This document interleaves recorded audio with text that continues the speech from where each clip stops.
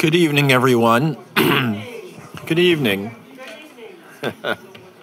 I'm Daniel Benjamin. I'm the president of the American Academy in Berlin. I apologize for being a tiny bit hoarse, but I promise not to harm anyone. I'm really delighted that you could join us for tonight's inaugural Bertolt Beitz lecture entitled A Wiser World, The Global Quest for Good Judgment, which will be delivered by our fellow Zachary Shore. So I have slightly longer introductory remarks than usual because this is a special event, the inaugural lecture in a new fellowship. But let me just say how pleased I am, really delighted to have Zach with us as our first ever Beitz Fellow. And given what he is working on, I think it seems a perfect fit. So the Bertolt Beitz Fellowship is the newest addition to the roster of named American Academy Fellowships. And we are hugely thankful to the Alfred Krupp von Bohlen und Halbach Foundation for funding this fellowship. And in line with that, it is a particular pleasure to welcome Dr. Ursula Gater, I should say Professor Dr. Chair of the Curatorium, or the Board of Trustees of the Krupp Foundation, to the American Academy tonight. Without her support for this effort, I can assure you, it never would have happened. Thank you so much, Ursula, for joining us and for supporting this fellowship, which honors an outstanding man. And you and the Stiftung support and manage so many other projects in the arts, culture, education, science, and health that we couldn't be more pleased that you found the American Academy to be a worthy partner. I should also say I'm particularly grateful to my trustee, unfortunately not here, Carol Kahn-Strauss, who knows everyone in Germany and introduced me to Ursula, and it would be inappropriate to go on without mentioning her. So about the man for whom this fellowship is named, Bertolt Beitz was, without question, one of the most distinguished Germans of the second half of the 20th century. And at the time of his death, aged almost 100, late 99, in 2013, The Economist hailed Beitz as the last great German industrial baron. He joined Krupp, the centuries-old steel and arms firm, in 1953 and helped raise it from the ruins of World War II. Beitz worked to restore the firm's reputation after its leader was imprisoned as a war criminal from what he had done during the Nazi period.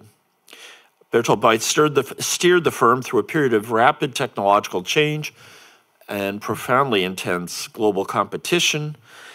The revitalization he engineered of the company with his team saw the company through two large mergers and its ultimate emergence as ThyssenKrupp, one of the few winners in a harrowing period for coal and steel firms.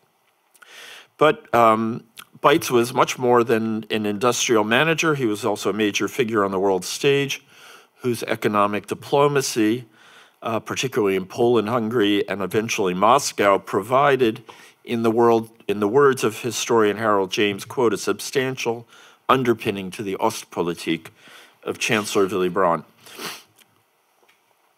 Beitz also opened up new markets for German exports in Latin America, India, and China, where he was one of the early people to have the pleasure of meeting Zhou Enlai. This record of accomplishment would be remarkable by itself, but Bertolt Beitz stands out as a towering figure in his era because of the things he did that had nothing to do with business, and specifically the extraordinary record of his actions during World War II. In Borislav, a part of Poland that I believe is now part of Ukraine, he used his position as director of an important oil operation together with his wife Elsa and saved the lives of an estimated 800 Jews. He did this by insisting to the SS that particular Jews were required for the operations of the oil works. He once pulled 250 people off a train headed for Belzec, where they would have been exterminated at great personal risk. He and his wife hid Jews in their home and tipped off others in the community when they learned that an Aktion was imminent. For these deeds, Bertolt and Elsa Beitz are honored as righteous among the nations at at Israel's Yad Vashem Holocaust Memorial, which is a truly extraordinary designation. The American Academy in Berlin is thrilled to have a tradition of honoring outstanding individuals who have distinguished themselves in Germany and the US with programs named for the German-American historian Fritz Stern, the German-American philanthropist Anna Maria Kellen, former German president Richard von Weizsäcker, industrialist and philanthropist Bertold Leibinger, former US ambassador Richard Holbrooke, and others. And in our pavilion, we have studies that we have named after Hannah Arendt, Erich Kästner, Walter Benjamin, and Helmut Kohl, among others. The Academy firmly believes that Bertolt Beitz should be recognized among these giants. He was a rare bright light in a dark time, and we are thrilled to honor his life and legacy through the Bertolt Beitz Fellowship at the American Academy in Berlin. So now to our inaugural Beitz Fellow, Zachary Shore. Zach is a scholar whom it is fair to say everyone wants a part of. He is professor of history at the Naval Postgraduate School in Monterey, senior fellow at the Institute of European Studies at the University of California, Berkeley, or as we all know, it should be called simply Cal, and a national security visiting fellow at the Hoover Institution at Stanford. I think we ran out of Bay Area institutions, no? Zach received a master's from the University of Virginia and a PhD in modern history. I guess a DPhil in modern history. How could we have got that wrong? From Oxford. He has government experience as a member of the policy planning staff of the State Department, where he specialized in European affairs and transatlantic relations. Just as an aside, it's notable that the Academy now has 2 policy planning alums in one semester. Michael Kimmage, who spoke last week, is the other. I don't think we've had any others in my 4 years, and I find this rather suspicious. In 2002 and 2003, Zach was a Daimler Chrysler Bosch Foundation Fellow at the American Institute of Contemporary German Studies, an institute we're very friendly with, before he became a senior fellow at the Institute of European Studies at Cal in 2003. He has written 6 books, and he will tell you more about them during his presentation. But it's safe to say that in an era when many complain about academic writing becoming ever narrower, Zach is having none of it. Among his titles, This Is Not Who We Are, America's Struggle Between Vengeance and Virtue, Blunder, Why Smart People Make Bad Decisions. I wish I'd read that 40 years ago. And A Sense of the Enemy, the high-stakes history of reading your rival's mind. Zach, it is safe to say, is thinking and writing big. He has also published numerous articles in such publications as Time, Foreign Policy, and a variety of others. He has a basket full of fellowships and awards, too numerous to go into. During his time in Berlin, he is working on wisdom through modern history and the circumstances that produce it. And I confess, when I first looked at Zach's application, I was a little shocked. I was like, oh, he's going to tell us about wisdom, is he? But the more I read, the more I found myself nodding, and the more eager I was to have him at the Academy. And after all, isn't that exactly what we're supposed to be pursuing? So I'm glad Zach is leading the way. So Zach will speak for about 30 minutes, after which I will join him on stage to draw more wisdom from him. And we'll have a Q&A, and if you're here, raise your hand. If you're not, please type your question in the Q&A box below, after accepting the pop-up. And now, let me make the very sage, I might even say wise decision, and give the podium to Zach. Oh, I forgot to mention, I'm so remiss, when you put a big note on your talk and you don't look at it, Today is the 111th birthday of Bertolt Beitz.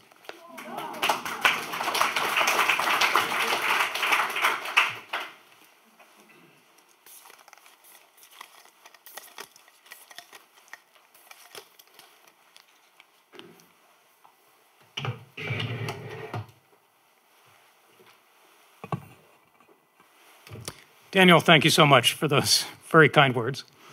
And I have to give a special thanks to the Alfred Krupp von Bohlen and Holbach Stiftung for making this fellowship possible and allowing me to begin the research on this project.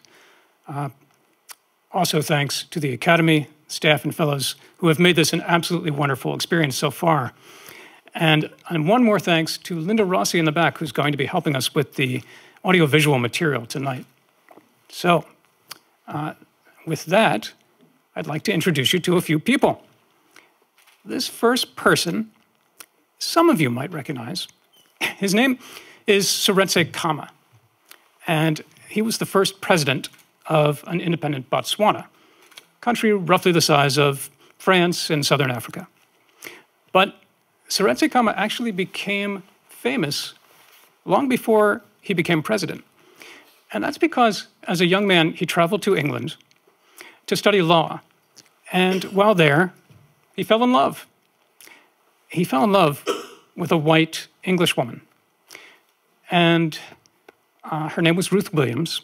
They met at a party and just instantly clicked. Sometimes you just know, and they knew. And so after a year of dating, Seretse proposed and Ruth accepted, and many, many people were opposed to this union. To say that an interracial marriage was frowned upon in the 1940s would be somewhat of an understatement. However, probably the most apoplectic about it was the South African regime. That's because Seretse Khama was not your average law student. He was also the grandson of Khama III, which meant that Seretse was in line to become Hosi, or tribal chief, of Bechuanaland, the place, his homeland, which that was its name before it became independent and became Botswana. So the South African government pressured Great Britain to keep Seretse from coming back to Africa. They were absolutely horrified at the thought that racist apartheid regime did not want an interracial couple to be atop the political hierarchy in a neighboring land. So they pressured the Brits, and the Brits kept Seretse away from his homeland for 6 years. And now, why were the Brits so vulnerable to pressure from the South Africans? Uranium, in a word, that's for one. There were other reasons. But the Brits needed South Africa's uranium in order to build up their nascent nuclear forces in the early Cold War. So for 6 years, they stonewalled, manipulated, humiliated, and eventually actually flat out lied to Seretse Khama and Ruth until he was exhausted. And then they struck a deal. Seretse would be allowed to go home and take Ruth with him, but only on one condition. He had to renounce all rights to become Hosi, the tribal chief, therefore relinquish his birthright. He agreed. They went home, and then within a few years, Seretse Khama realized that Bechuanaland needed a modern political process and modern political parties. And so he launched a democratic party, was easily elected its head, and now, atop the political hierarchy again, look, given the way that the Brits had treated him and Ruth for so long, and given the wave of anti-imperial sentiment that was sweeping across Africa in the 1960s, you can really see how the stage was set for another wrenching, very rocky relationship with Great Britain. But that's not what happened. Instead, Seretse Khama decided that conflict was not a profitable course for his people or himself, and that they needed to change course, get off that path. And so Botswana achieved its independence peacefully. And more than this, Seretse Khama did something highly unusual. He negotiated with the diamond mining company De Beers to ensure that a substantial portion of revenues from diamond sales would remain in Botswana and funneled into the public good to build up infrastructure, healthcare, and above all, education. It was a remarkably wise decision because it transformed Botswana from one of the poorest countries in the world to a real success story, raising living standards and also bringing political stability. So was this the result purely of Seretse Khama's wisdom, or were other factors at play? Was it the so-called great man theory of history, or was there something else happening here? Let's meet a different figure. This person, I'll be very surprised if anyone here can recognize, unless you're an expert in Vietnamese politics or history. His name is Truong Chin, and he was one of the early general secretaries of the Vietnamese Workers' Party. He was also a doctrinaire Marxist. In the 1950s, he spearheaded a land reform program that was so ideologically extreme and violent that, well, we don't actually know how many people died in the process, but our best estimates right now are around 100,000 Vietnamese villagers. People were murdered just for owning a tiny plot of land or some livestock. The entire episode was so awful that Ho Chi Minh actually had to remove Comrade Chung from his position, and Ho apologized to the entire country for the debacle. But Comrade Chung remained doctrinaire, and he remained a leader in the party, more behind the scenes, for decades, until the 1980s, and then something happened. He decided that the old policies no longer suited, and that Vietnam had to change course. He decided that they had to adopt market reforms. We now know that Truong Chin was one of the driving forces, and very possibly the driving force, behind the Mới, or renovation, the transition to a market economy. That decision, of course, has transformed Vietnam, making it not only much wealthier and more prosperous, but also more powerful in the international arena. Let's meet one last figure. This man's name is Augustus Gusty Spence. He was not a head of state, not a president, but in fact was a convicted murderer. Now, Spence was part of the Ulster Volunteer Force, a paramilitary band of Protestants in Northern Ireland. And he was given a life sentence for the murder of a teenage Catholic boy. I do think you can learn a lot from photos of people, but to be honest, I like to hear how they sound. And so I'd like to play for you a brief 30-second clip of an interview he gave with the BBC in 1972, but one caution, his accent is quite strong. You may not understand every word he says, but that's not important. Don't focus so much on the words. What I want you to do is try to get a feeling for the person from the sound of his voice. Linda, let's play that clip.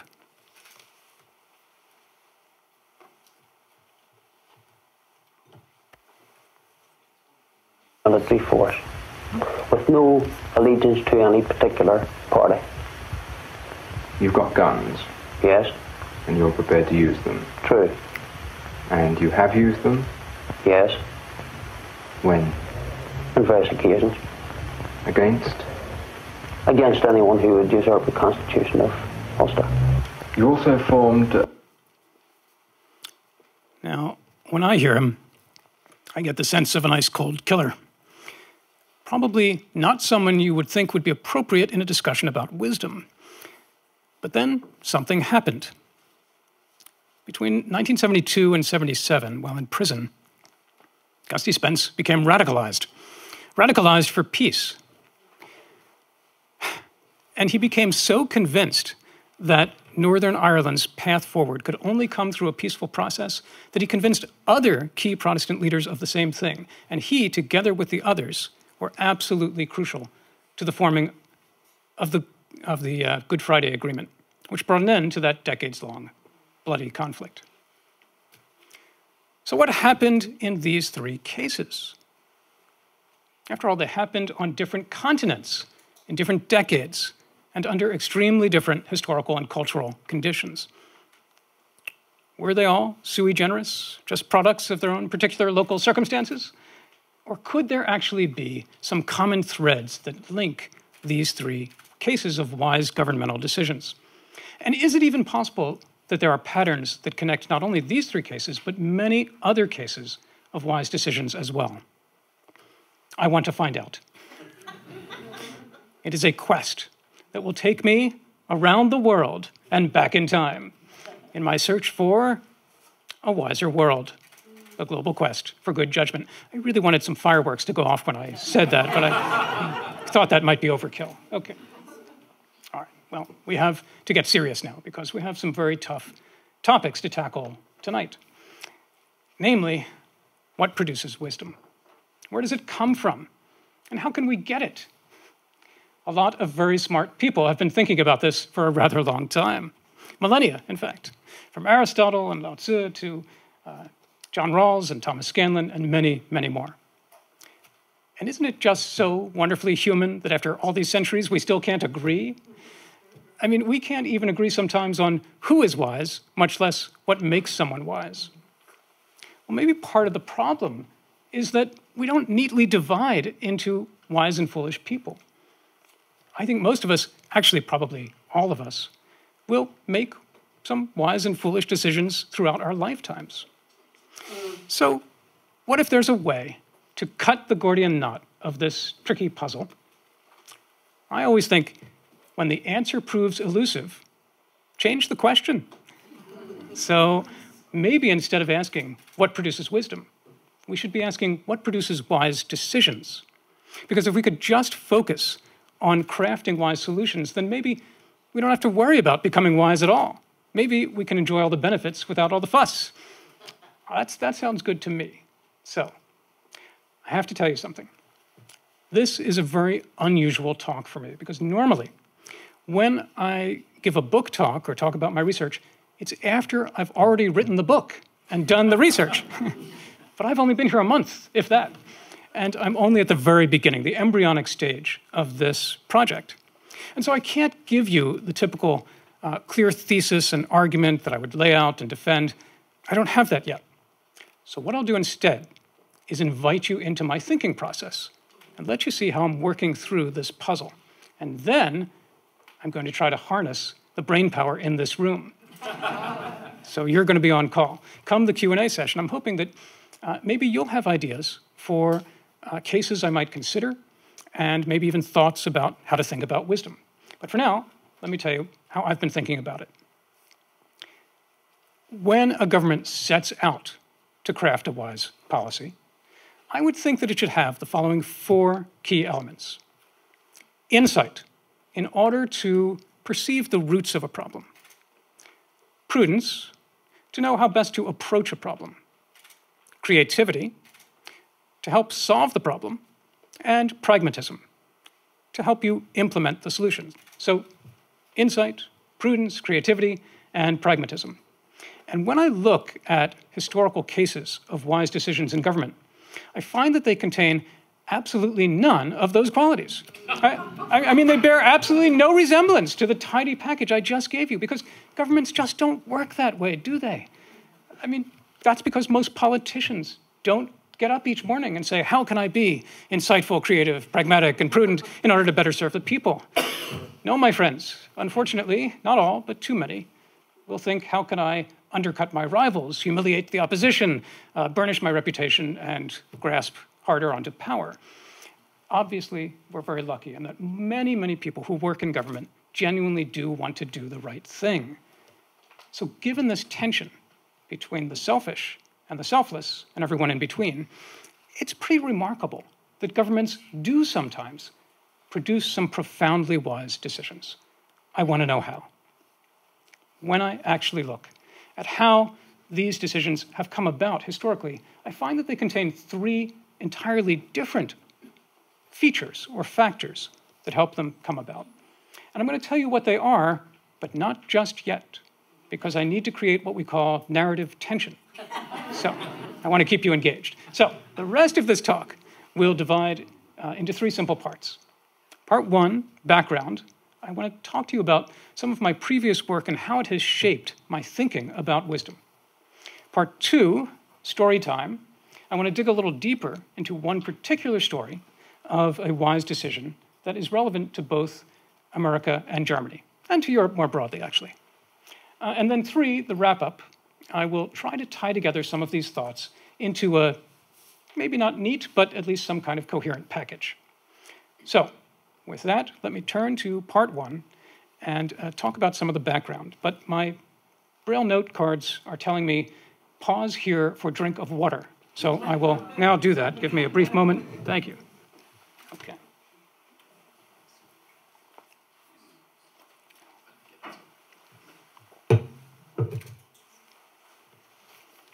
Okay. Most of my work, 5 of my 6 books, have dealt with governmental decision-making in one form or another. And I want to share with you just a quick summary. I'll say a little bit more about some of them than others to help you see what I learned from them. So let's turn to book number 1, What Hitler Knew, The Battle for Information in Nazi Foreign Policy. And this was the outgrowth of my doctoral dissertation at Oxford. And I was asking, how did Hitler make decisions? Or more specifically, how did his regime make decisions of foreign policy? And what I found was, here's the thesis right up front in a nutshell, Hitler's power to make informed decisions was limited by the very system he created. So what I did was I focused on the climate of fear within the regime and how that shaped the behavior of the diplomats. Now realize that the diplomats were not Nazis in the beginning. They were old-school Weimar-era elites, aristocrats, whom Hitler inherited when he came to power and couldn't easily get rid of, not in the beginning. I wondered, well, imagine yourself, actually, as one of those diplomats going to work each day knowing that you were under surveillance, that your phones were tapped and your actions were monitored. What was that like? And then what was it like after the Night of the Long Knives in 1934, just a year and a half into the regime? This was the first purge in the regime when the SS and the Gestapo rounded up the heads of the SA, the brown shirts, and shot them in cold blood through the night. Those murders actually took place not far from here in Lichterfelde. What was it like to go back to work after that? What most people don't realize is that the Nazis also used this occasion to intimidate the foreign ministry. 1 or 2 of the people in the foreign ministry were shot across their desks in the Wilhelmstrasse in the foreign ministry. Others were carted off to concentration camps, and some just fled into hiding. So imagine the tension when you came back to work the next day. We tend to think that in violent dictatorships, or any dictatorship, the people around the dictator just tell him what they think he wants to hear. But I found that wasn't the case, that actually, rather than becoming more risk-averse, the advisors became more risk-taking. And they did that through the control of information, the only weapon they had at their disposal, by manipulating, or withholding altogether key bits of information on its way to Hitler. Well, that had an effect on major decisions in the lead-up to World War II, including even Stalin's decision to sign the Nazi-Soviet Pact. Obviously, we would never look to the Nazi regime for lessons about wisdom, but for those who were working against the regime from within, I think we can definitely say that wisdom does need a free flow of information and is never likely to emerge in a climate of fear. All right, let's turn to book number 2, Reading Bin Laden's America, Islam, and the Future of Europe. This is a book I started working on in the early 2000s at the start of the global war on terror. And here I wanted to understand why the European governments and the American government were alienating the very people they most needed and wanted to attract, moderate religious Muslims. And so I found that they badly misunderstood that group. I spent the better part of 5 years off and on traveling across Europe to many different points, talking with terrorist suspects, Turkish fundamentalists, religious leaders, but mostly just plain folks, and focusing on younger Muslims, people in their 30s, 20s, and late teens. At the time, the survey data and the policy recommendations all were saying that there was a deep-seated anti-Americanism in this group, and anti-Europeanism. That's not what I found. But I did find that there was a deep ambivalence toward perceived mainstream European and American values. And governmental policies were missing this crucial nuance. I think if governments want to craft wise solutions, they have to get beyond shallow survey data and superficial stereotypes about groups of people if they want to have a positive effect on certain groups. Okay, let's turn to book number 3, Blunder: Why Smart People Make Bad Decisions. Yes, you can see by the cartoon image that it was meant as a popular book. And I started thinking about it while working on the policy planning staff at the Department of State during the lead up to the invasion of Iraq. And I kept thinking, the people around me are not dumb. So why do they think that this is a good idea? And, being a history nerd, I looked to history for clues. What I did was to cast a rather wide historical net to range across time and cases. And here's what I found. Whether we're talking about international relations or romantic relations, whether it's about how we treat mental illness or physical illness, whether it's about how societies raise their boys or how countries raise money, we all sometimes fall into cognition traps, rigid ways of approaching and solving problems. And so the book offers historical and contemporary examples of the 7 most common and pernicious cognition traps. Now, that's not because there are only 7, but because my editor refused to let me have more than 7. So apparently this is what happens when you do a commercial book. But what I did learn, among the many things I learned from the research on this book, is that when governments want to produce wise decisions, they are best suited to it when they have individuals who are genuinely open-minded, imaginative, and empathetic. Okay, let's turn to book number 4, A Sense of the Enemy, the high-stakes history of reading your rival's mind.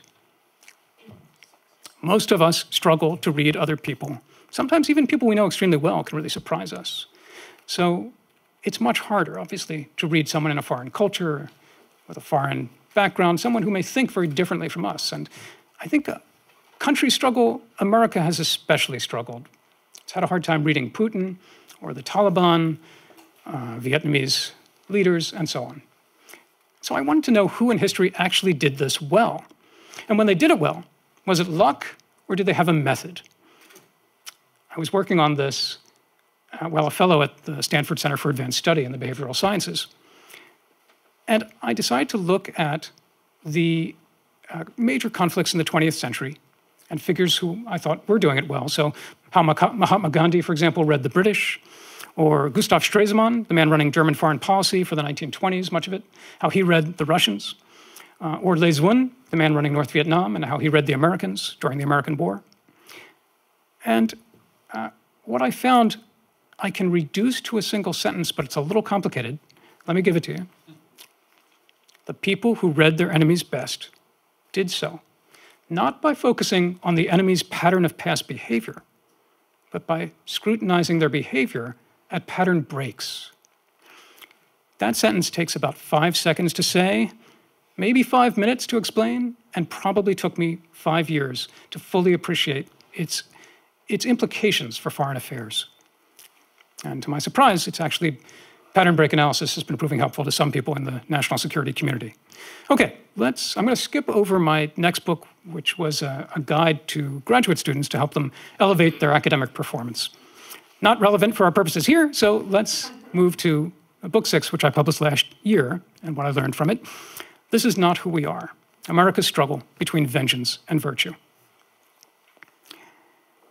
It is understandable that in wartime, hatred of the enemy would run extremely high, and calls for revenge can be intense. It's understandable and to be expected. And exactly the opposite was true. I was very surprised to discover that during World War II, in crucial cases such as the internment of Japanese Americans, the decision to drop the atomic bombs, and others, most Americans and most top officials actually favored mercy, not revenge. They were opposed or deeply ambivalent about the harsher policies being pushed through, and yet a minority managed to push their vengeful policies through. I wanted to understand how this happened and why. Okay, I'd be happy to talk about any of these books at the Q&A or separately later if you wish. But stepping back from it, I think you can see that these books are not just about how governments make decisions. They're really about how governments screw things up. And I feel like it's finally time for me to focus on those moments when governments do produce something meaningful, positive, lasting, especially those decisions that foster peace. So with that in mind, let me turn to part 2 and dig a little deeper into a story about a wise decision. And I'm going to take another break for a drink. Thank you.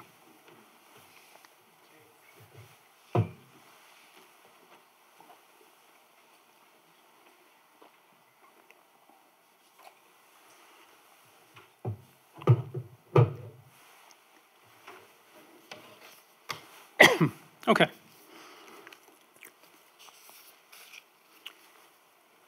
Well, our story begins in 1944, but I'm actually going to start it in the year 2000, because that's when the Brookings Institution posed a question.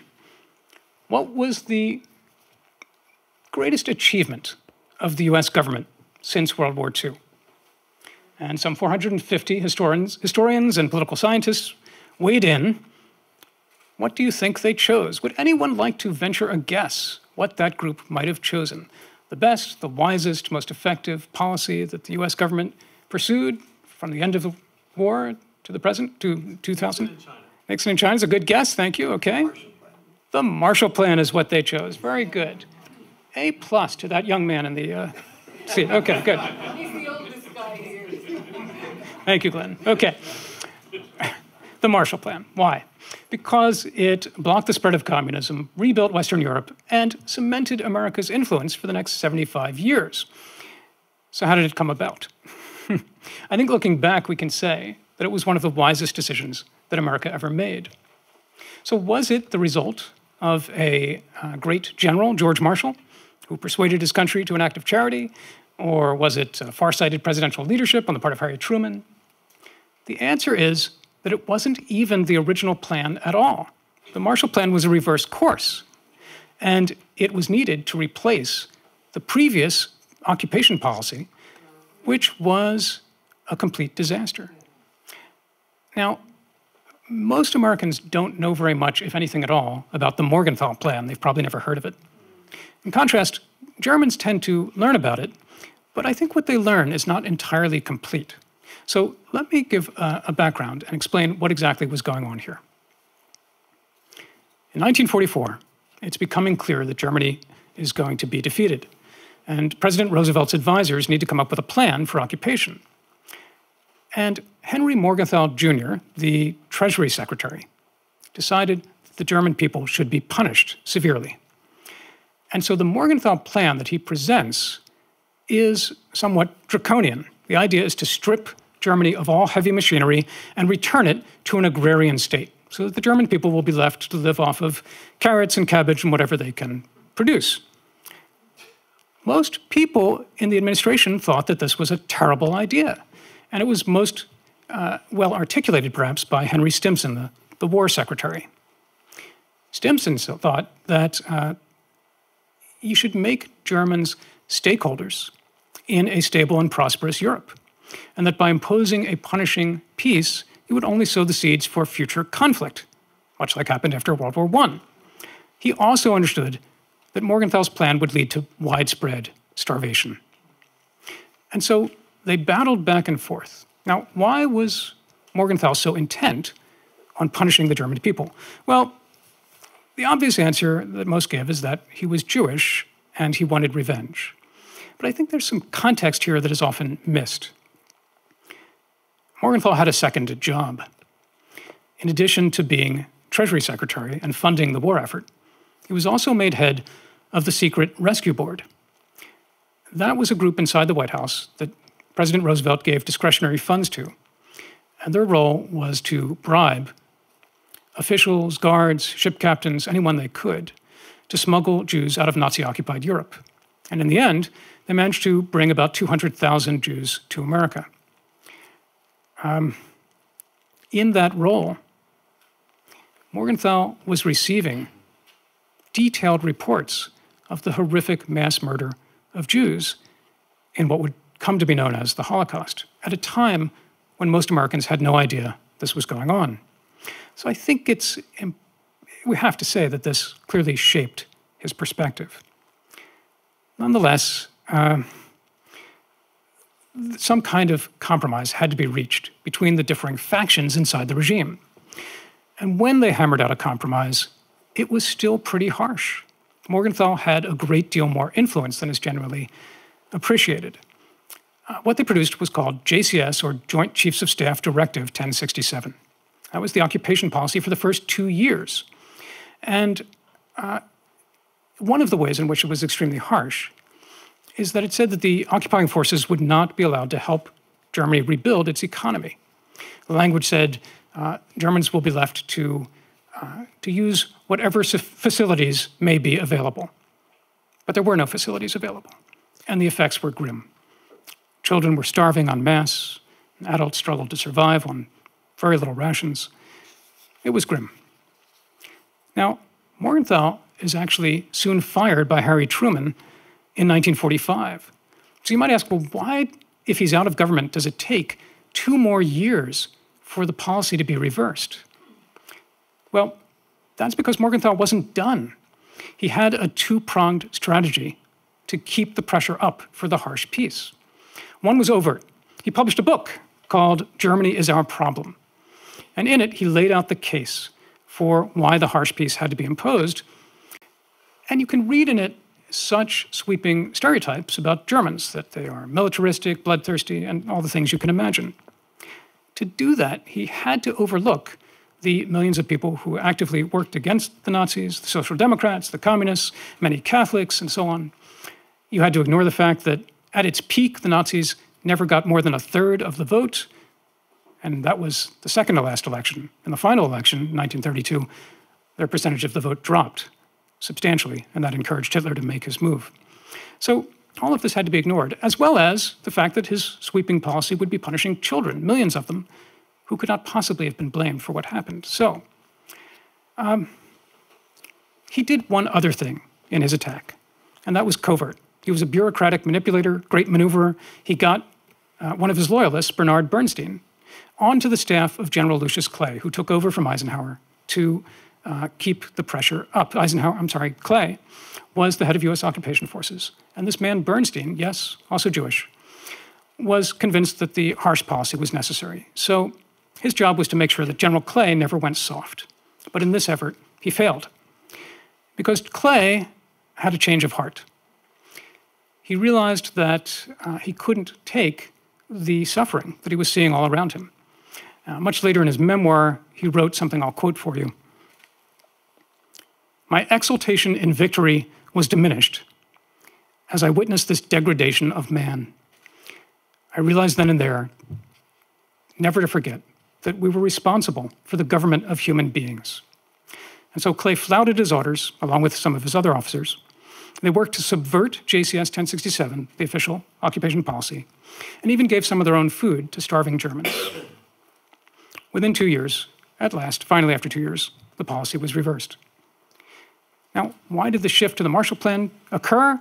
There are many reasons, from it was a drain on taxpayers, you needed a strong German economy to help the rest of Europe recover, and the humanitarian issue was often overlooked, but extremely important. I wanted to stress that. But those are all the particular details about the Marshall Plan. And what I want to do now in part 3, very shortly, wrap up, by saying, what does this episode suggest to us about how wise decisions emerge more generally? And I think that there are 3 main factors that help produce them, or at least have helped produce them in the past. Factor number 1, folly. Wise decisions tend not to emerge from a point when everything is going well, but instead, they tend to arise from the ashes of failure.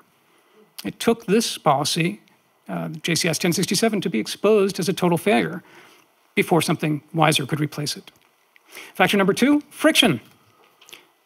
Oftentimes, you need people working at odds against each other in order for the airing of differences to make wise decisions more likely.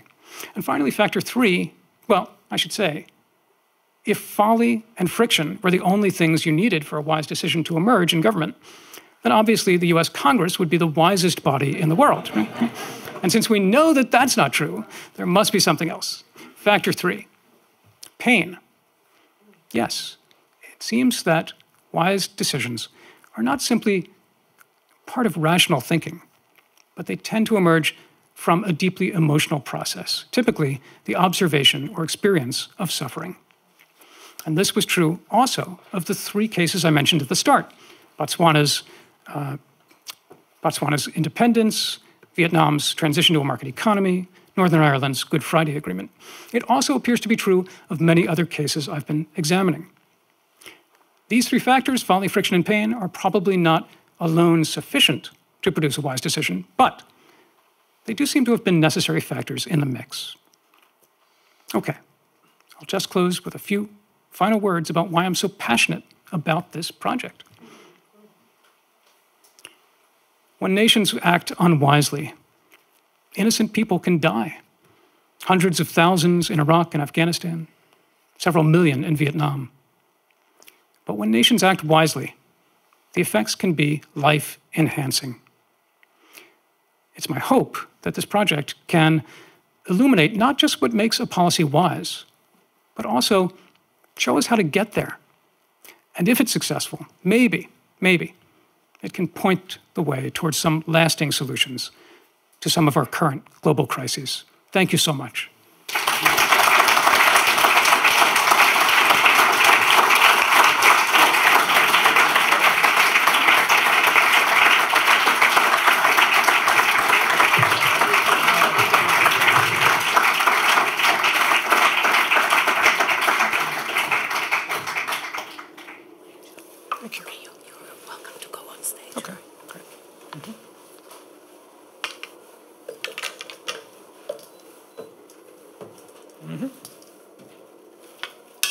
Right here? Yep. Okay, great. Zach, thanks for a great talk and for exciting us all about this project. Now, as someone who dropped out of his history PhD program, I would like to hear about the other book, the one you didn't talk about, because I still have dreams about my incompletes. But for the sake of everyone else, I will forego my selfish interest in that issue. So I suppose my first question is about the relationship between Blunder and this book, because it seems like they are, in some ways mirror images. Mm-hmm. And I'm curious if you would talk a bit about that relationship. Did you finish Blunder and know this was your next book? Or talk about that relationship between those two books. That's a great question. Especially because you were there, you were present at the destruction when Iraq was, decision to invade Iraq was made. I was then out of government watching it and saying, how could you be such idiots? But I'm interested in your thoughts. Thank you. That is a great question.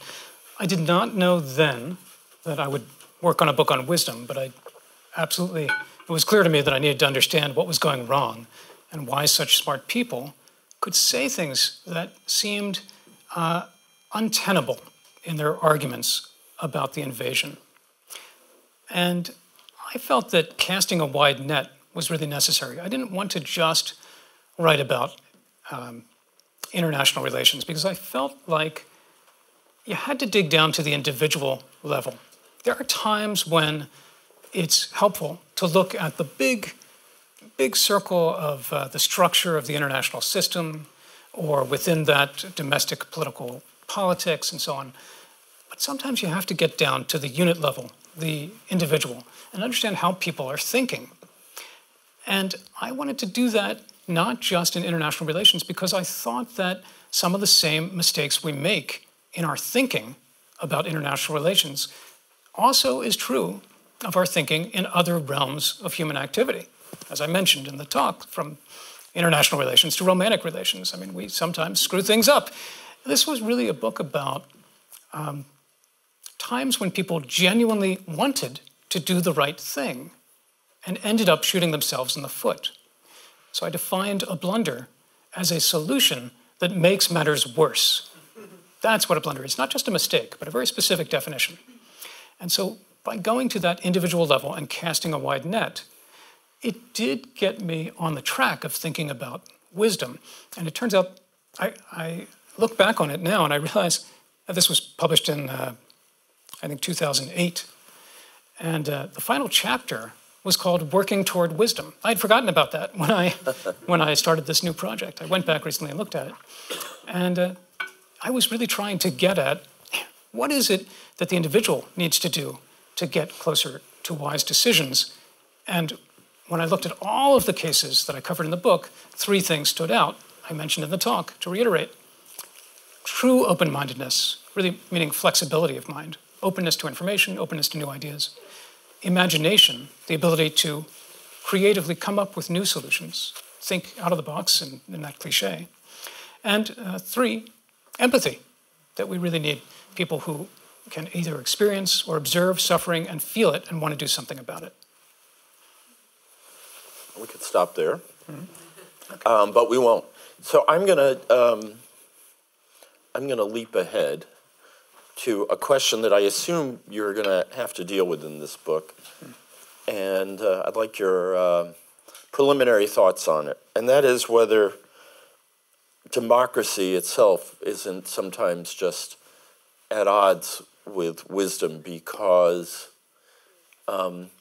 we often really don't have the wisdom of crowds. We have the impulses of crowds at work. And watching policymakers, as I have, always trying to square the circle the square, or figure out how they can possibly advance the political interests of their masters and deal with a policy problem at the same time is just maddeningly difficult. So I'm curious about your thoughts on that. I know we're all strong, small d Democrats here, but it is a problem in the system that is, bedeviling us. And in fact, the whole issue of the Marshall Plan is one of the really interesting ones, because that was a rare occasion where a government devised the public relations strategy to get the kind of public impulse that they needed. So I'm glad you asked that. I actually believe that democracy is essential to wisdom, and that dictatorship or authoritarian regimes are very unlikely to produce wise decisions, precisely because of 2 of the 3 factors I mentioned: friction and pain. In friction, it seems that you need to have that friction, that airing of differences, allowing for the thinking through and refining of ideas. When you don't get that in an authoritarian regime, when you have someone at the top saying, here's what we do, you usually get blunders, or you're more likely to get them. Not always, of course, but as a general rule. So I think democracies are actually much better suited to producing wisdom. It's unfortunate that folly seems to have been necessary at the start before the wise decision could emerge. So let me reframe the question this way. Is it really necessary to have folly, friction, and pain in a democracy to produce a wise decision?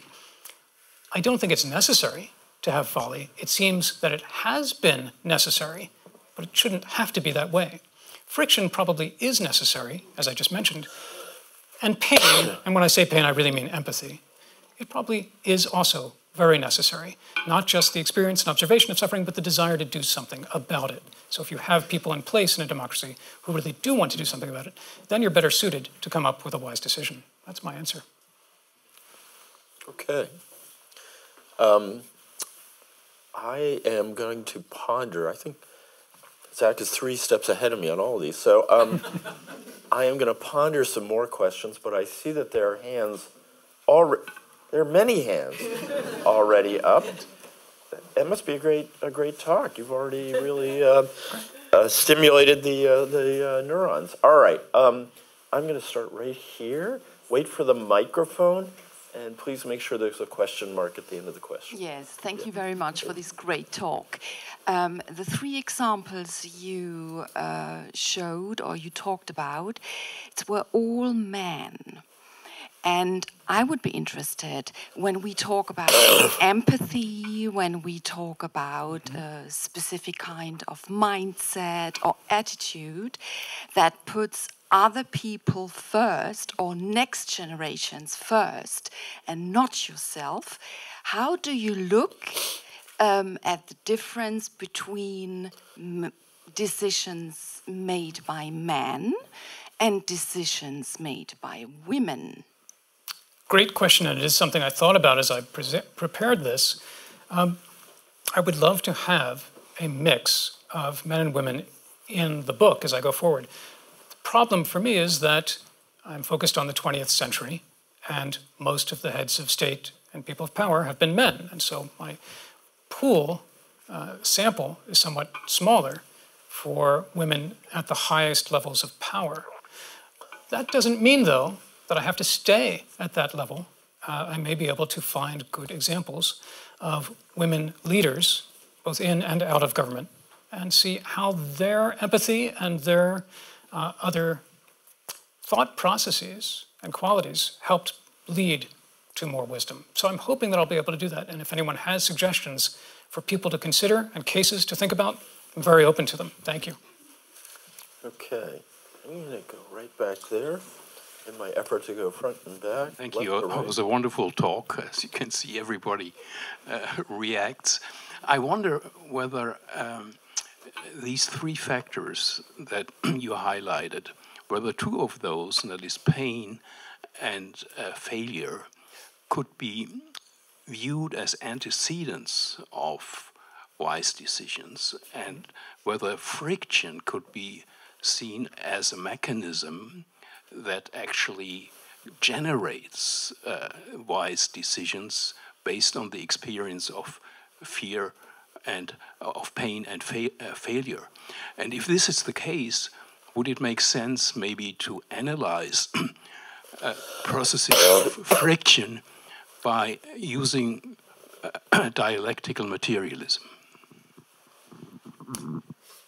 Tell me what you mean by dialectical materials. Well, good old Marxist theory. Okay. Well, that's not normally been my approach, but it could be possibly useful. I think you're right and wise to think that there is value here in examining friction as an antecedent. As I tried to lay out, because I'm at the embryonic stage of this research, I don't have a thesis, I have only these inchoate thoughts. And really, I think I should frame these as observations, more than even such a strong word as a hypothesis.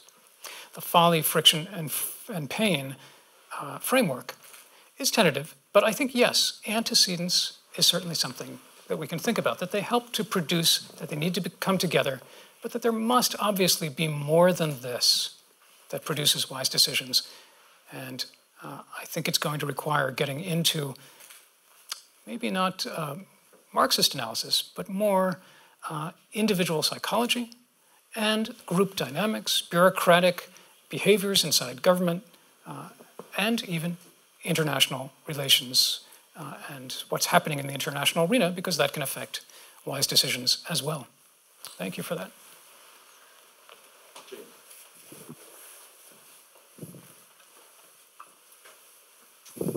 Zach, that was a That was a wonderful talk. Thank you so much. I'm curious to see what you think. We can understand macro ideologies influencing your observations. I'm thinking of the Cold War ideology, which just blankets so many decisions of foreign policy in the United States from '45, and especially for Latin America, the plethora of big mistakes made as a result of that. And which everyone is blind to alternatives, given anti-communism, et cetera, et cetera. So let me ask you, sorry, you probably just stepped away from the microphone, but maybe you can crystallize your question. Tell me, I understand what you've said, but tell me exactly what you'd like me to answer. So if anti-communism is such a deeply felt ideology in government and society, and is adopted and believed in by the overwhelming majority of people, how does one, in the way you're understanding this, get beyond that, or how do these wise decisions come out of this hugely powerful way that people understand the world? Jim, that's a great question, and it takes me back to Zhongqin.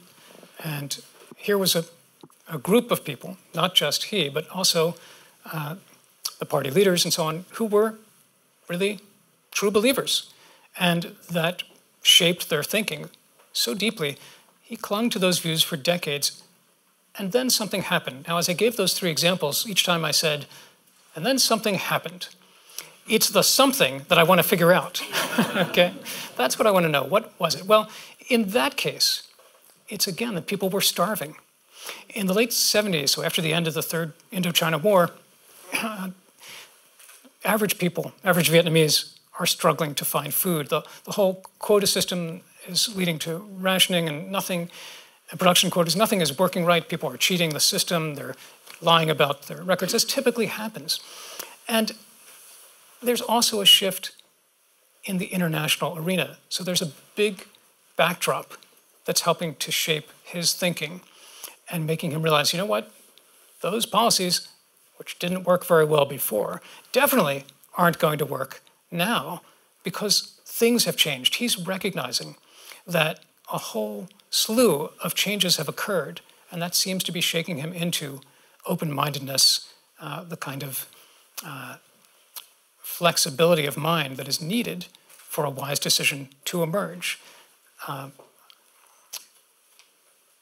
I guess I'll stop there. I hope that answers that. What I'm trying to say is a number of changes have to come together sometimes to break people out of their ideological mindset and help them see that they too need to change and embrace some new ideas. Thank you. Wouldn't you agree, though, that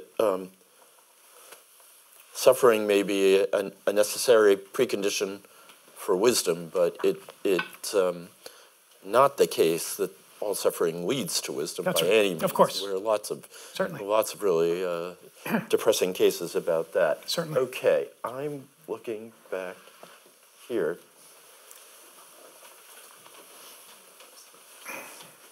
Okay, so I hope you hear me. Thanks for the talk. So I would have two questions, if it's okay. So the first one would be on a very basic level. What is a good judgment, or what is a wise decision? I mean, obviously it's a philosophical question, kind of, but do you have a definition? And do you more have a, let's say, common sense definition of a good judgment, and then you would just go on? And intertwined with that, I would say, is, would you say that authoritarian regimes, or not regimes, whatever, systems, make wise decisions despite not having friction, for example? Or how do you explain good decisions of authoritarian systems, if you agree that there are wise decisions of those? Yeah. Okay, let me take the first question first. Thank you for that. So let's have two definitions. How about one very simple, basic, so we have something to talk about? Wisdom I would simply call good judgment, but then we need something more. So I would define a wise decision as a solution that provides the maximum benefits possible to all stakeholders for at least a generation. I'm talking about wise decisions in government. Now, I'll break that down for you. So obviously, we can't have the standard utilitarian idea that we want the greatest good for the greatest number, because then the smallest number or smaller numbers, the minorities, usually get the short end of the stick. So that is not going to work. If we think about the greatest possible benefits for all stakeholders, then we're thinking about everyone from those who seem like perpetrators or the wrongdoers in a situation. They may have grievances as well that need to be addressed. The whole concept of restorative justice and restorative practices is based around the idea that everyone in a situation should be seen as a stakeholder and have buy-in to a solution, and that you'll get a wiser decision when you're thinking about all stakeholders. But then we have to think about wisdom and wise decisions not as a binary category where we've either created a wise or a foolish decision. Instead, I think we have to think about wisdom as operating along a continuum. And then we're just striving toward ever wiser decisions, knowing that we can't ever get exactly to perfection. But these should be our goals. And I think in dictatorships, you are less likely to get them. That doesn't mean they're not possible. So if the question is why do they sometimes produce wise decisions despite a lack of friction, I don't know the answer to that, but I would like to look into it. I think, though, that you might have a situation there where you've got a law of numbers issue. And the more, more decisions you produce, and you're producing countless of them in government all the time, some of them are going to end up being wise simply by probability. There are other reasons, of course, that would lead to a wise decision in a dictatorship, but that's my short answer. Thank you. Might be in that context interesting to look at Deng Xiaoping and the China reforms. Yes. Where you have a dictatorship. He obviously did have suffering, so that might be yes. An interesting case to look at. Yes, right here. Thank you. Yes. Wait for the microphone, please. Okay. I have some remarks for Mr. Shore, not questions. No, we want questions. Okay. Did you hear? Do you want to give him your remarks afterwards? No. Did you hear about the Harding Institute of Risk Management and Decision Making? It was founded by Professor Gerd Gigerenzer. And have you heard about him? So I think to make a good decision, it takes some risks. It also takes some gut feeling. Yes. Mm-hmm. Okay. I met Professor Gigerenzer at a conference once, and we have a basic disagreement about how these things work, and but I think it would be too long and involved to go into in this forum. But I respect his work, and I think he does make important contributions, and so I have addressed his work previously, actually in the epilogue of A Sense of the Enemy. I specifically write about him and his work, and lay out there my differences of opinion. And so if you're interested, maybe that could be one more sale of A Sense of the Enemy. Okay, thank you. Michael, sorry. Nell, you're next. Ever gonna call on me? I was wondering the same thing. You're next. I didn't see your hand. Raise both. Zach, I wanted to ask you about the education of decision makers. And it seems to me if you put folly, friction, and empathy at the center of the story, there's one good place to get education for decision makers, and that would be in the arts, which is not often how many of our decision makers are educated. But it does occur to me in that context that the Marshall Plan is not really George Marshall's project, it's George Kennan's project, and he was probably the most literary of all American diplomats. So have you seen in your work any connection between the arts, literature, graphic arts, drama, and wisdom? Michael, I'm very impressed by that question because it's as if you read my mind. I actually published an article long ago about that very topic, about how decision makers could learn a lot from screenwriters, from actors who do method acting, character acting, and so on, and the different ways that novels and literature could help improve governmental decision making, exactly along those lines. It was published in a rather obscure journal, so no one, unfortunately, ever saw that probably, but thank you for thinking about that. So I completely agree. I think it's a very valuable That was a training setup. tool. Yeah, it was clearly a setup. That could have been a planted question, but it wasn't, oddly enough. Yeah. Okay. Okay, thank you so much. This is so helpful. And I wanted to build on the first question and on Michael's question. The first thing about women and decision-making, as you were talking, I was wondering who was in the room, who gets to weigh in? So that's the first question. Where do you draw the boundaries of who gets to talk? And the second one is kind of building on what Michael said about the arts. I would go into partisan history, and that is the history of the Democratic Party in the 20th century. And the woman whose name came to my mind was Fannie Lou Hamer, and the moment was at first 1964, and then the subsequent changes in the way the Democratic Party works. I don't know, I mean, you're talking about governments, this is about a partisan history, but that might be a way of enlarging and maybe answering more questions about who gets to weigh in. No, I think that's a great suggestion. Thank you so much. I would love to look into that. How about at breakfast tomorrow? You'll give me some tips on what to read. Thank you. Julian, over here with Ariel. Thanks. Thanks for the inspiring talk. I have a practical question for today's subject. What's a wise decision with respect to Vladimir Putin and Ukraine? Thank you for the easy question. You want to punt it to Michael? No. No, I would certainly defer to Michael for his expertise. And I think one thing a wise person should not do is speak about things they're not knowledgeable about. But if I can step back and speak more broadly, not all the specifics of the current war,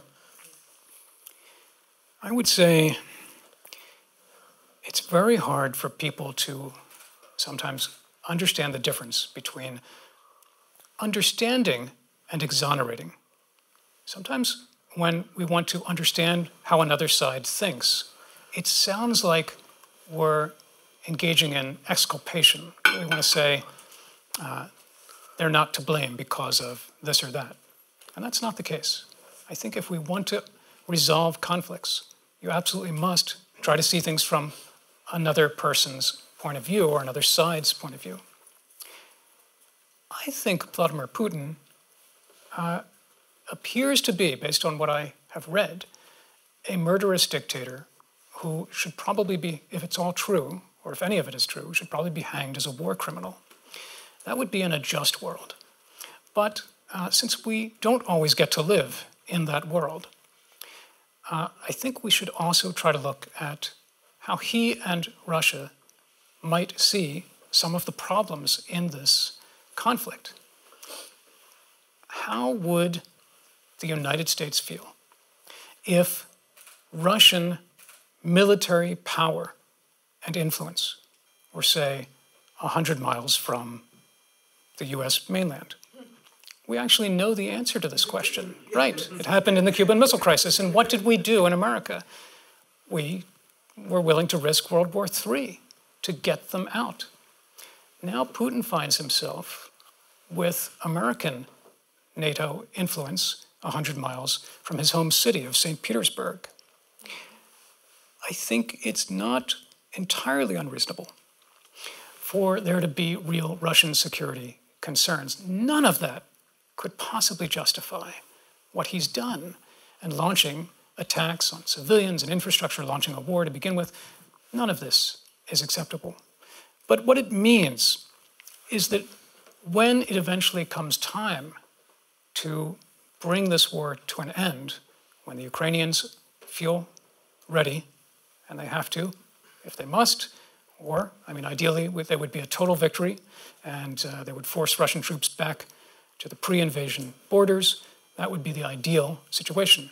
We might not get the ideal. So when the time comes for a negotiated settlement, if that's what happens, we're going to need to take into account some understandable Russian security concerns. And so I think wisdom would tell us that a wise decision and a wise settlement would be one that treats even the aggressor as a stakeholder whose interests at least have to be understood. That doesn't mean that they're appeased or pacified or rewarded for their aggression, but that some stable peace can be constructed. Normally, it's only by taking into account and understanding other side's concerns. I hope that was clear. Okay.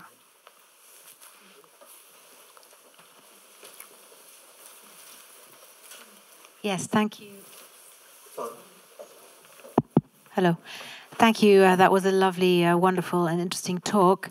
I have a question concerning historiography, I guess.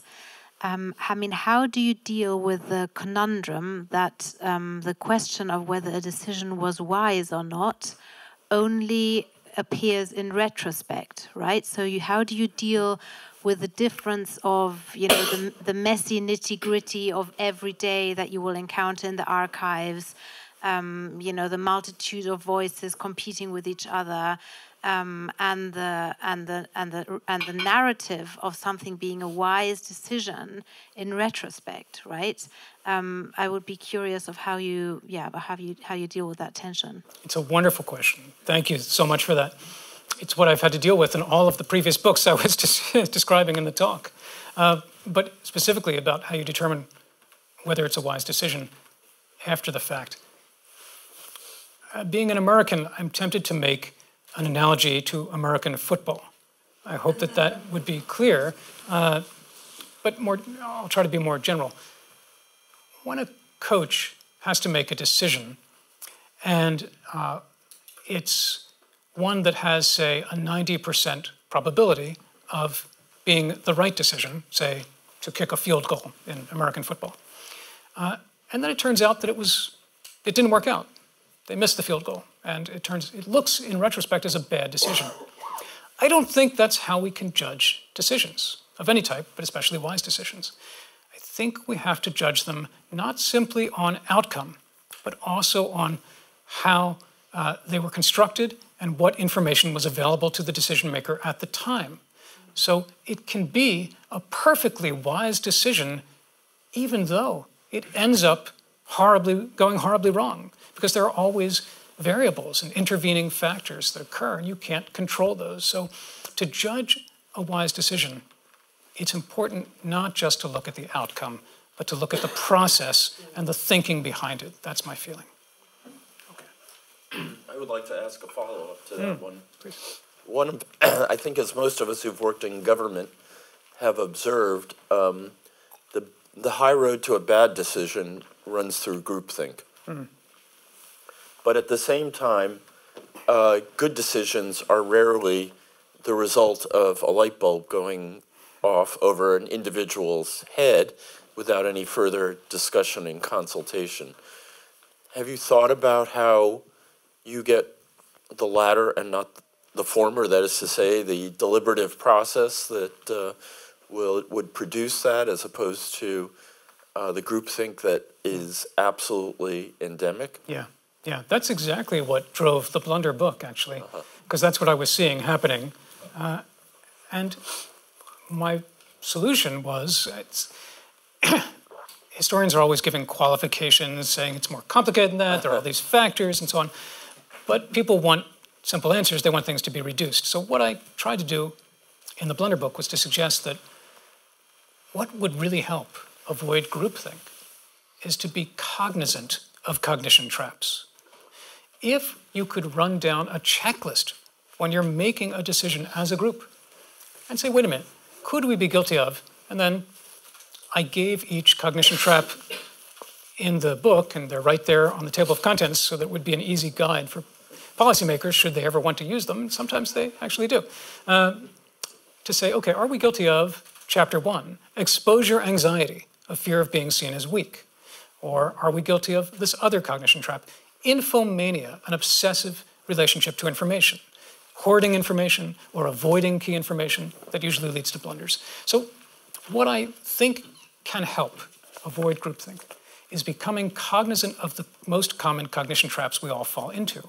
Once you're aware that they exist and understand them, it's much easier to spot them. And in fact, after writing that book and reading it, I was starting to see cognition traps everywhere. You know, you start saying, oh my God, it's happening all the time. So I think this is one way of combating groupthink. Okay. Do you have a question? I just think it's wonderful Wait, to listen. Wait, you have to wait for the microphone or no one will hear you speaking. on the Zoom. It's wonderful listening to what you're saying, and I'm simplifying a message, and I want to ask you if you would agree. There's no wise decision without empathy, it seems. It's very possible. I'm a cautious person by nature, and I don't like to say never, ever. But let me say this. I've yet to come across a wise decision that did not involve empathy. Thank you. Genji. Just following up on the empathy thing, with so many of our leaders completely lacking in empathy or being really off to the side on the psychopath spectrum, what do you do when empathy is not a factor at play? How because it does seem like there are a lot of people in power who simply don't possess it, understand it, etc. Great question. The answer is both simple to answer and extremely difficult to implement. We have to change the way that we elect people. And we have to do that by being willing to make bold changes, I think. We always resist and react to new ideas by saying, well, that'll never happen. They'll never get that passed. You can't make that change. That's impossible.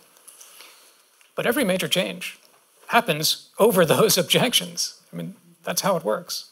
So I would say, look at the different ways that are already being introduced around the world for voting systems, from Condorcet, ranked choice, preference voting, and so on. Beforehand, people said, oh, you can't change the way people vote. But some people said, we need to try a new type of system. So what if we expanded on that and said,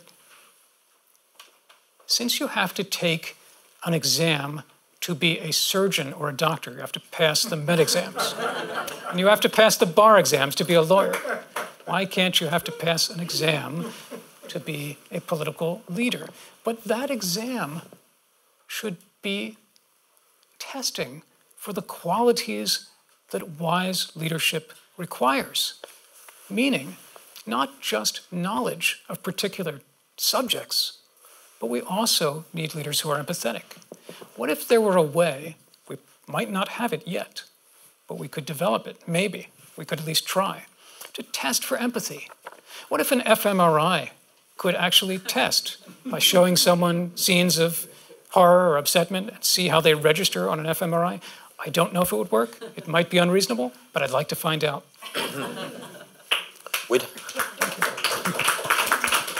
And somehow we'd have to figure out ways to prevent people from paying other people to take the test for them, which is a common problem. You had a question, Christine. Thank you. Government decisions, wise and otherwise, are made in the public eye, very much publicly viewed. I'm wondering if you've given some thought to how social media is changing the way governments make decisions, the ability of wisdom to proceed from the decision-making process. I was very struck by your remark about the Marshall Plan and how a information campaign had been created to prepare the U.S. public for the Marshall Plan and make them more receptive and open to something that might look like otherwise helping the enemy or the former enemy. So how and if does social media complexify decision-making and the emergence of wisdom in government decision-making? Well, it's a great question, and it certainly does make things more complicated because we're not all getting exposed to the same information. And I believe I read, I may be mistaken, that is it the Barracoff Foundation and Andrew Gilmore is here tonight. Have they or another group, I may be conflating them, but there's a group in Germany that has done some work on how teens respond to and understand conspiracy theories and can spot conspiracy theories online, in social media, and so on. That kind of work we need much more of. It's a very difficult thing to get the right information, accurate information, out to people and then get them to be receptive. But I guess the one thing I would add to that is that we, I think foolishly, tend to think that most people are going to be making rational decisions, and that by presenting them with information that is accurate, somehow they will make a clear, rational decision about it.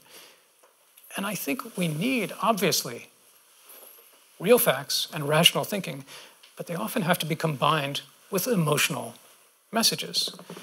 Take, for example, environmental campaigns. I don't want to go on too long, but I think that the greater someone's intelligence, often the more they can think in abstractions. E equals mc squared is such an incredibly abstract concept, even to get your head around, much less to come up with it. But a great many people don't have the ability to think that abstractly. I think that's a fair statement. Most of us, myself included, could not think that abstractly. For many others, metaphors are even difficult. Many people take texts literally. It's very hard for them to think abstractly at all. And so when we talk about, say, in a social media campaign, protecting the environment and so on, this can seem like an abstraction to many people. It just doesn't have meaning. And so we need to focus media campaigns on things that actually do resonate emotionally with people in ways that don't seem abstract. For example, their children. People might not understand the fact that icebergs are melting far away. But they can understand that they want their children to have clean drinking water and a better life, and anything that connects messages, wise messages, to people's less abstract, more concrete, immediate emotional responses, I think will be much more effective. Thank you. We have lots of hands, and we have no time. And that is truly depressing, but I think I can say with some confidence that we have a fantastic inaugural Bertolt Beitz Fellow. And thank you very much, Zach. That was terrific.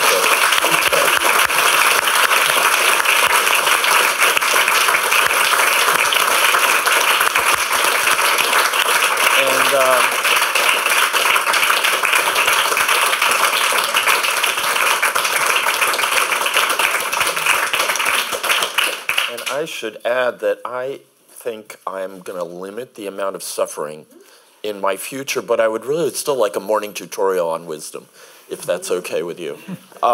Every third day, every other day? Okay, I will just tell you what's up ahead. On Tuesday, October 8th, Max Strassville will give the Gerhard Kasper Lecture, Traditional Jewish Literature and Trans Politics. That will take place here at 7:30 p.m. The day after, our Mary Ellen Funderheiden Fellow in Letters, Ayanna Mathis, will read from The Unsettled, a novel. That will take place at the U.S. Embassy Literature Series at the English Theater in Bergmann-Kietz, English Theater Berlin in Bergmann-Kietz. And then we will have one of Washington's most sought-after election analysts, Doug Sosnick, who was political director in the Clinton White House, will come back to Berlin. He has been here before, and he will talk about, guess what, the 2024 presidential race. This is part of our Road to the Election 2024 series, and it will take place somewhere in Berlin Mitte. We will have that location for you soon. So for more information, go to the website, check the newsletter, and follow us on social media. And once again, I want to thank our speaker for an absolutely fabulous talk, and also thank again Ursula Gatter and the Krupp Stiftung for making this all possible. Zach, thanks so much. Thank you.